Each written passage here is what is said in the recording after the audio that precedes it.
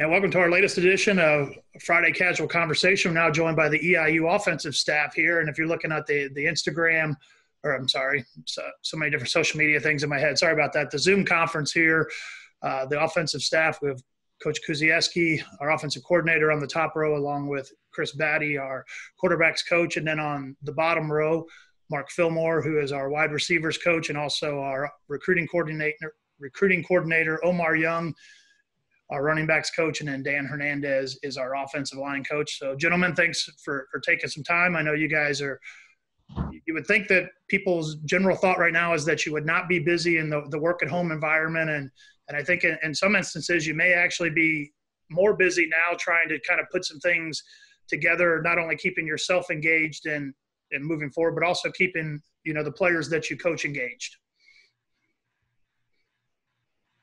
Who wants to start off there? Whoever wants to go. Yep. There's no head coach in this session. A lot of times everybody defers to wait for the head coach to speak. So if you want to have Coach Kuz as the de facto coach on your side of the ball to designate people, or you can just jump in as you want. Go ahead, Coach Phil. You got it, man. You looked eager on it. I mean, I like to think that the number one thing that we wanted to try to make sure we still took care of is stay in a routine in regards to whether we were in Charleston or at home. That's the one thing we wanted to make sure we did with our guys, and wanted to make sure we wanted to do with our as a staff as well. So the first thing when everything kind of went down, we wanted to make sure we do is just construct a calendar, so that way us as a staff, offensively, as a football staff, we can stay in that routine. So ultimately, if we're in a routine, we can hold our guys to a routine as well. So that was the number one thing that we wanted to do is just make sure we had a routine each and every day, so we know when we shut our laptop at the end of the day that we felt accomplished in regards to that.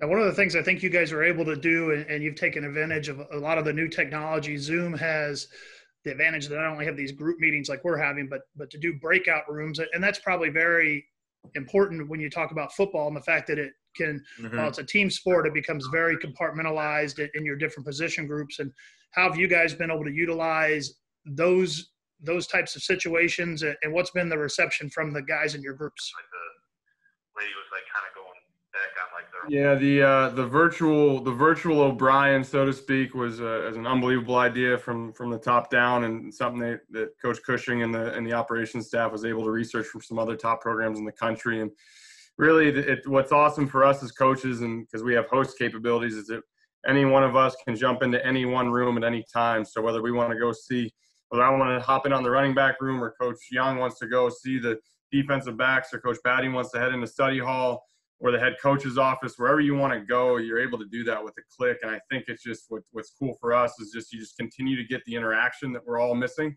And we all want every single day to see the kids' faces, whether they play for us in our position group or they don't. And just continue to create that connection that's been the number one goal of the offseason, to keep that the main goal. And so that's what's been really nice about Zoom and the capabilities within it to kind of move around and see every position group. And I'll piggyback on that, just kind of to tie both of those things that Mark and Kuz has said is it gives us a sense of normalcy, man. Like when we're at O'Brien, we can easily go in the study hall and go check on the guys, or we can easily go to Coach Cushing's office to go check on him or answer a question or ask him a question. So it gives us the same capabilities to kind of do the same things that we would do on a day-to-day basis. That makes things nice and easy. Yeah, along with obviously meeting with them from a football standpoint, Coach Phil touched on it, in terms of creating connections and staying involved with our players every single day. Academics is right at the top of that list. And with reading week coming up and finals week, approaching that, those are also part of our touch points with our players, is making sure they're staying on top of their academics, whether it be study hall with Rashid and his staff, all right, or just meetings with us, making sure that they're turning all their assignments and taking care of what they need to academically. Now, the other thing that you talk about that, and you guys, unique on your side of the ball, when I talk to the defensive staff, the question will change a little bit for them. With you guys, all five were on the staff last year. Some of you have some connections even prior to Eastern Illinois. how much, I know you wanted to be on the field with the team because you wanted to install some things, but how much of this new reality of not being on the field, have you just kind of worked on maybe fine tuning some of the offensive things you put in last year? I know football's an ever evolving game and you're always going to look to put some new wrinkles in, but you had a lot of veteran guys coming back on your side of the ball. But does it help you guys, all five already having worked together, to where you can now start at step 2 or 3 instead of step 1, where some staffs are going to have to do? Yeah, I think it's advantageous that way, in the sense that we all know kind of how each other work, and we've been through a season together. I think the thing you have to focus on is that we were a really young group on offense last year. And so the majority of the groups that we have weren't actually here last spring, and they've never been through a spring ball. And really, spring, what it allows you to do is hit the fundamentals and go down to the grassroots of what you want to be offensively, schematically, individually. And this really allows us, even now, without being able to practice, we've taken what would be an install for one day, and we've done it over an entire week to really not just stretch it out because we don't have material, but really get into the details and the levels so that these guys can start to coach it, and that these guys can start to present it so that they have the true mastery of it. I think the only thing that we're all obviously missing, we're like our guys, is just the ability to run around on a football field. That's the hardest part, right? We're all active people, and that's why we coach. It's not being able to get out there and do it, but it's finding creative ways, which this staff has done an unbelievable job of, to teach them so they're not just sitting there staring at a screen every single second of the day. Now, I'll piggyback off that, where you talk about being a healthy staff, being out there. I kind of will go back and forth a little bit here. Coach Cushing threw out that his guilty pleasure is peanut butter chocolate eggs, and he's having to raid the house with the kids' Easter candy still. You guys, you get stuck in the house, what are you kind of snacks and things are you having to try to make sure you avoid so you can still be healthy when you kind of come out of this, whenever this quarantine does end? Put the snacks down, Rich. Put them down. Don't go for the snacks. That's rule number 1. I wish it was that easy. You know, when your fridge or your pantry, is 6 steps away, it's easy to go get those types of things. I think the one thing is we just try to stay regimented as much as we can. You know, you build your day just like we want structure for our kids. We got to have it. You know, you got to find time to go work out, get out of the house, go for a run, and just clear your mind. You know, that's the biggest thing. You know, whether that's every other day, whether that's every day, whether it's during your lunch hour, whatever it may be. You know, get regimented that way. You know, so that's what I would say. It's hard, man. Don't get me wrong. It is hard. I mean, like for me, one of my guilty pleasures, I ain't gonna say it's guilty pleasure, but I like to cook, man. Me and my wife like to cook, and that's one of the joys we get in terms of being together. And we don't just like to cook, we like to bake. So that's also a problem, you know what I mean? And so, you know, this time now it's kind of like, oh man, let's try this new recipe, or let's try this new recipe. And so it's kind of been hard in that regard of not being able to do those things, but at the same time, still trying to find ways to enjoy doing the things that you do like to do. So when it comes to food and snacking and like Coach Hernandez said, and getting a good routine, man. And that's what allows me to be able to kind of make new recipes up with my wife. You know what I mean? Just, hey, I know I'm going to go get this workout in the morning. And so hopefully I'll be good because of it. I got these guys know I got a sweet tooth, and I ain't stopping from eating that candy or those cookies. As long as I get my workout in, I'm going to treat myself. Me too, Batman.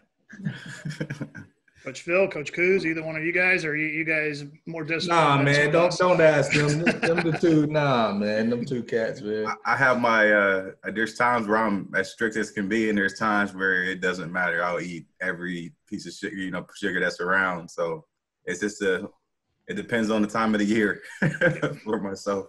During the season, I'm definitely probably eating a little bit more sugar.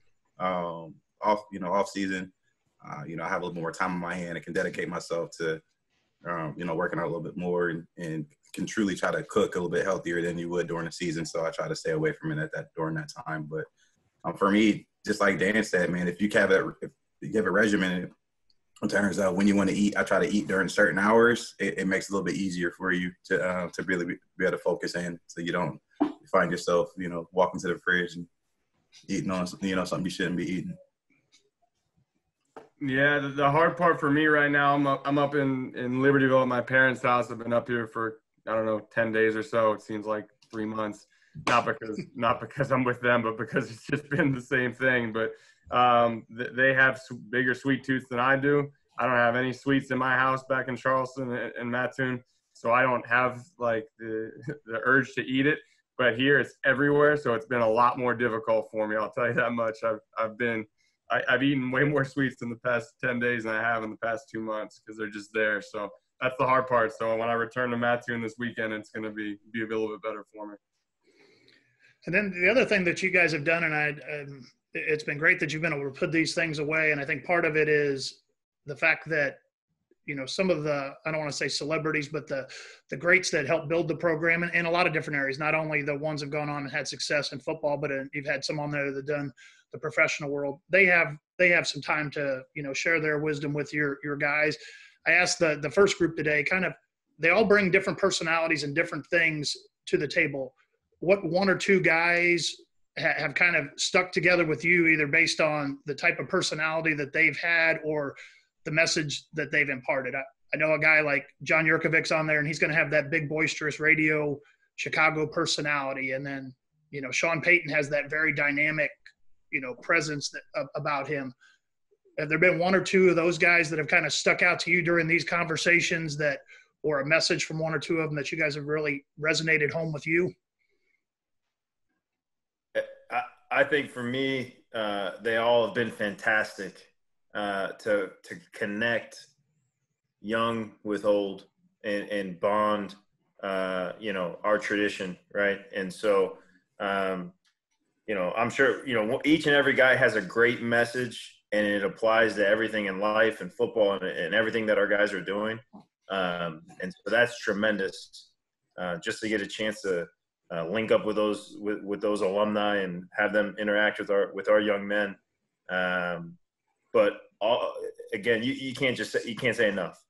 All their messages have been great and apply to every aspect of whether it's life or football, whatever it may be. They all have something that you're going to take, that you're going to write down, that you're going to save, and it's going to mean something to you. So. Yeah, I think the biggest thing for me has been making sure that the guys understand that this place is special, man. And like he said, every one of them has done a great job, but at the end of the day, man, this place is like no other, man. Like, it's not a lot of places that can go around and tote the amount of alumni that we have, you know what I mean? And especially being at the FCS level, I think it's something that the guys are really starting to understand, to be proud of and take pride in. And the other thing is just like he mentioned before, is connection. And that's kind of been our main goal this offseason, is connection.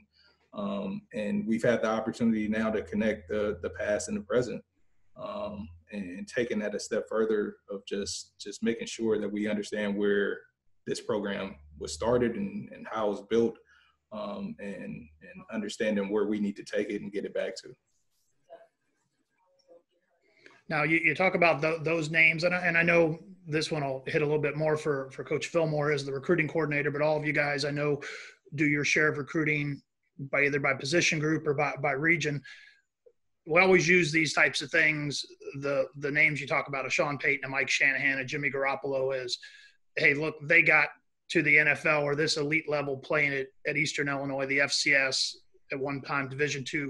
It can happen for you.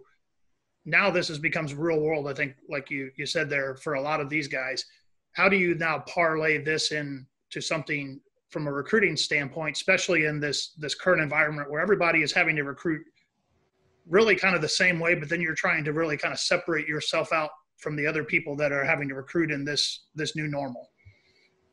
Well, I mean, I think the first thing that we do before we even get into the greats that we're able to stand on here at Eastern is we talk about the relationship aspect of it. And the more that we can build with the young men when they're looking to make those decisions, then they can truly be able to take the information that we're giving them and the opportunity that they will have here at Eastern and be able to take that and truly be able to really kind of digest it and say, you know what, not only will I have a great relationship with the coaching staff here, with the players here, with the staffs, different staffs here, I'm going to be able to have an opportunity to live my dream in terms of potentially playing in the NFL. So you use it. We talk about first the relationship aspect of it, and then be able to give them that information in terms of who has been here, who are we, we're following to be able to continue to code that torch.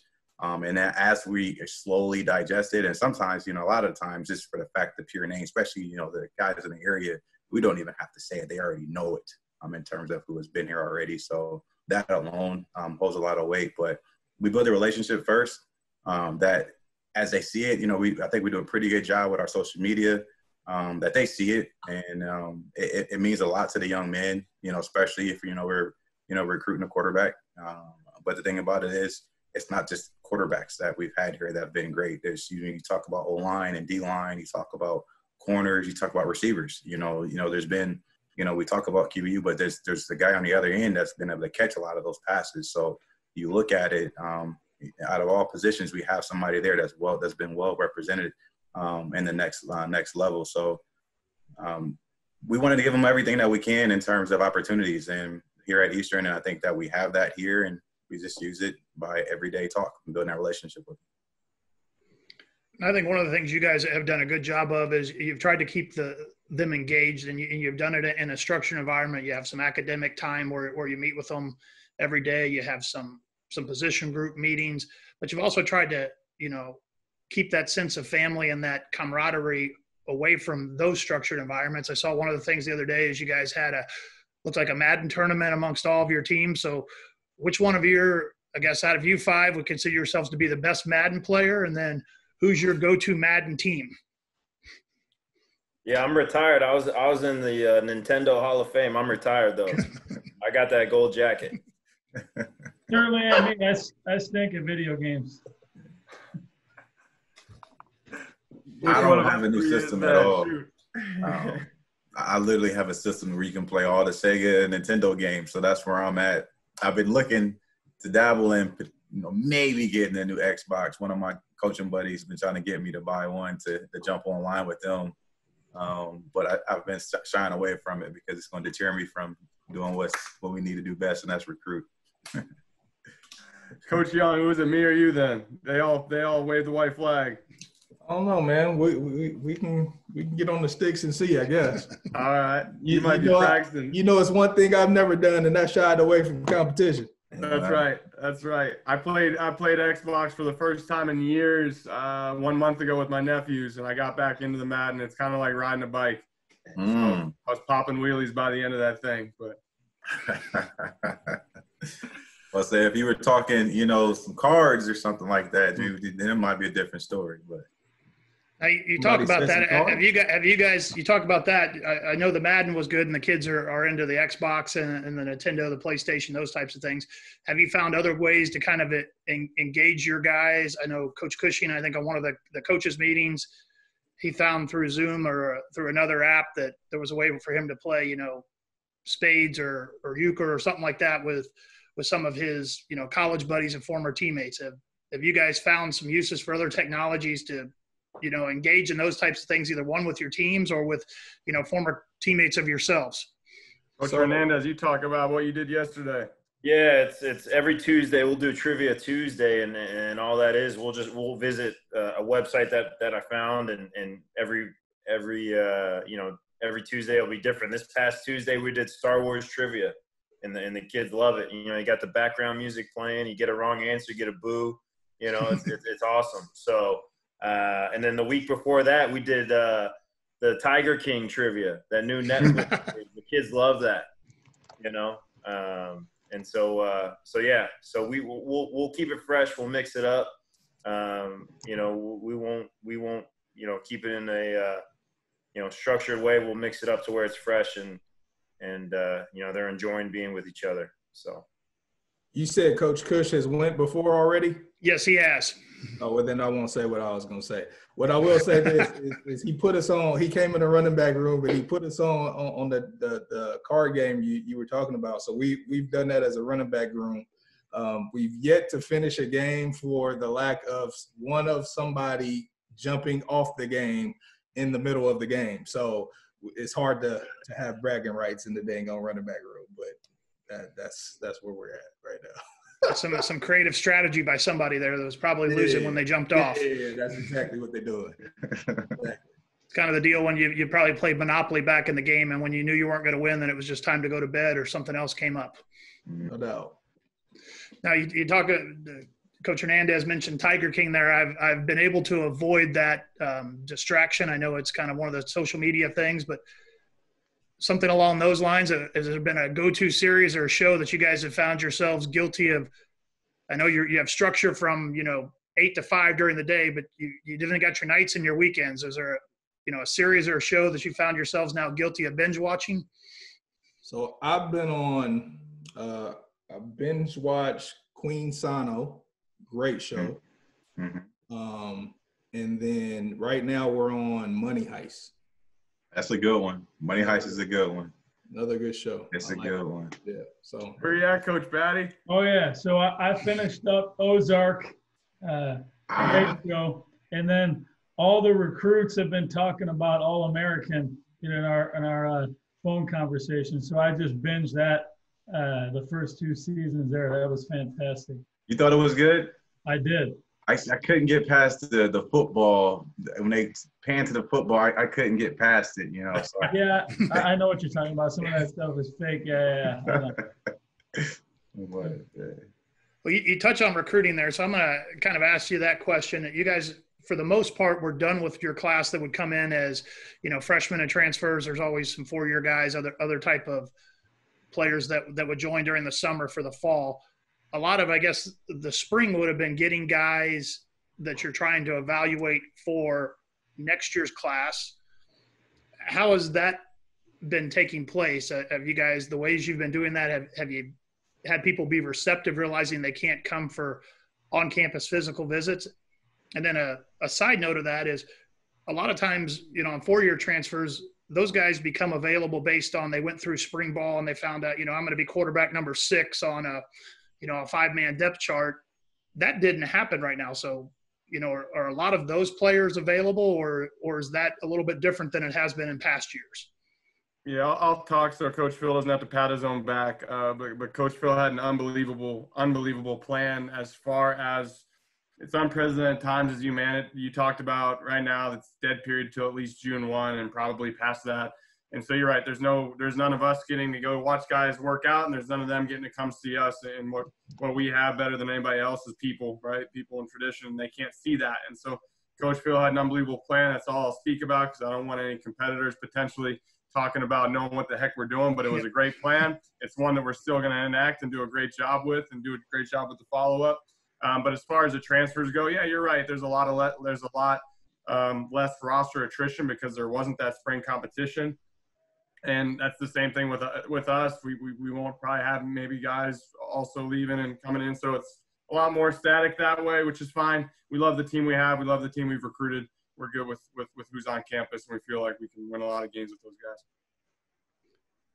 Now, one of the things that I'll kind of ask is you've been in your house for about 4 or 5 weeks. I know you can get out. A couple of you guys, you're back home visiting family. But what do you kind of miss from the normal that you've been able to do on a regular basis that you'd like to be able to get back to a daily routine? For some of you guys, it may just be as simple as going up and working out at the gym as opposed to being creative at your own house. I'll say, I actually just saw one of my good buddies from college. He had put something on Facebook and says, hey, everybody has that one friend that you don't have to say anything to. You can just see each other and just start just busting out laughing. And I think that's probably the biggest thing that everybody will say is just that social, that face-to-face interaction where, I don't have to say anything to Coach Batty. I just look at him, he's just like, Bill. And then we already have that connection. Or it's like, I can say something that, I say something to Dan because I know the door's usually shut in the morning. When he's in there grinding away on something in terms of a new graphic for us. I know what he's doing, and I could just butt my head in there. It's like, oh, I'm cooking up some heat fields, come check me out. And like that, those little things that you just miss, in terms of, again, I think that's why the virtual O'Brien is so key in terms of what we're doing, that you still have that quote unquote, just run down to the office and say, hey, real quick. And everybody's fall out laughing and you leave and go back to your office, so that's probably the biggest thing for me is just that quick little bump that to just get you through that day where you might feeling eyes a little heavy after lunch, and a coach comes to your office, says something, so you start laughing and you get your energy back and get back to work. Any of the rest of you guys? I know when we talked to Coach Cushing before, he didn't say this on the air, but we talked about it before, that barbers and hairstylists are going to be some of the most essential people when this thing is all done, because most people don't want to be a stay-at-home barber, and so I think being able to get out and see one of those may be very essential. Yeah. Coach Hernandez cut his own hair. Coach Batty shaved his off at one point in time. I don't know. I'm gonna look like back by the time this thing is done. But That's all you need, Rick. That's all you need, Rick. You see that? Whoa. There you go. He got his clippers. I think the other thing you miss, and this is weird, but it's probably the same thing our guys miss, is a lot of this staff is really active and we're in the weight room together or we're in the rec together. And it's just working out alone is not fun. And it's a lot mental, and it's our guys probably miss the same thing. You push each other to be better, and you just get a little bit of inspiration from somebody else that you're working out or you're seeing in the rec or the weight room. So to me, that's the one thing, is just I've just been all right, I'm dying to work out with somebody else. And that's kind of how it is. Now, the one I'll leave you guys here on this one more for all of you, and however, what order you want to go in, I'll let Coach Coos decide the order, because he may want to think of his last. I was watching on TV last night, they had the Grammy salute to Prince, which kind of made me think of music, and kind of what has been your, I guess, the song or the artist that's kind of been the theme song going through your head as you've now been stuck at home for a month, or working at home for about a month. The Let's Go Crazy kind of came to my mind from Prince last night, and that's what stirred me to that one as I was watching that on TV. And I had a much different thought when this started, when I did these with track about a month ago, and that one was the REM. It's the end of the world and I feel fine. But now that you've been in the house for a month, you may not feel that same way. Coach Batty, you get to go first, man. You're right. Inclined one. So yeah, I'm a big Tom Petty fan. So that's what you can find me listening to when I got some downtime. Coach Phil, what do you got? Man, it's been a lot of lullabies over here with the newborn. So it's been me making up songs on my own to rock them good night, or that's kind of been my MO over here lately. Coach Young? I've been kind of listening to a lot of stuff. The things that's kind of sticking in my head are really some of the sidebar games that we play.